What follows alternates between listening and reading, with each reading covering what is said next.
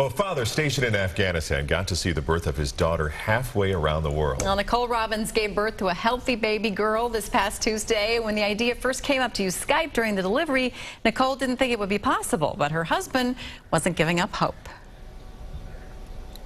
He just took it upon himself to email the hospital, unbeknownst to me, and he got in touch with someone here who said, yeah, we can definitely do it.